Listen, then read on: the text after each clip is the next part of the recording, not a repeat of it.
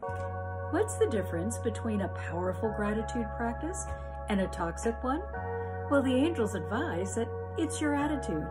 You see, when you try to be grateful for everything, even those things that you secretly despise, you're not expressing gratitude.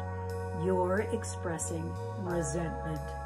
However, when you focus upon and express gratitude for only those things that you truly desire, now you are expressing appreciation and you are putting the power of gratitude to work in your life effectively. Let's take a moment now to explore the difference between the two energetically. Close your eyes, take a deep cleansing and healing breath. Place your attention on the energetic heart center located right in the middle of the chest. And as you do,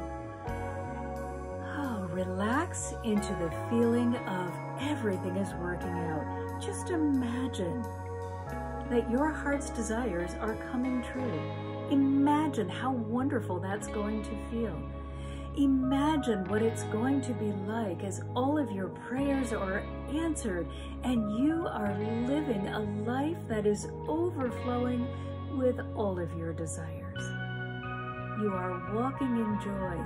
You are overflowing with an abundance of love. You are expressing gratitude at its highest. Now, take a cloth. Just imagine that you're wiping away that energy. And this time, as you take that deep cleansing and healing breath, I want you to turn your attention in another direction. This time, imagine all of your worst fears, all of your most painful memories and nightmares, all those things that you dread and worry about and obsess over. Attach to that energy. And as you do, pretend that you are grateful. Put a smile on your face.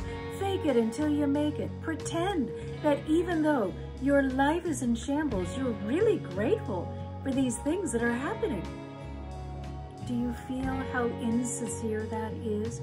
How resentful you feel and how nauseous this has made you? That's toxic gratitude. So get that cloth out again, wipe that away, and now take that cleansing and healing breath and let's reconnect. Reconnect with your heart's desire coming to fruition in your life. Put the power of gratitude to work in your life by focusing on those things that are going well and bring you joy.